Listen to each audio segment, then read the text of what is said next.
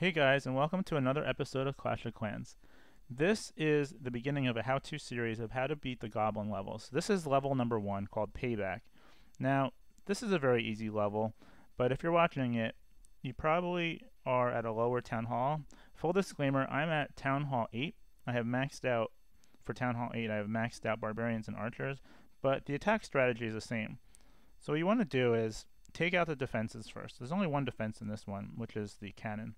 So I'm going to use about 5 barbarians, and it should take them out pretty quickly. Now, like I said, if you're at a lower town hall level, maybe you have level 1 barbarians, that's fine. You can use more barbarians if you need to, but the basic strategy is to take out the defenses first. So there you go, 100% 3 stars. So thank you for watching, and please don't forget to subscribe to watch more episodes in this series. Thank you.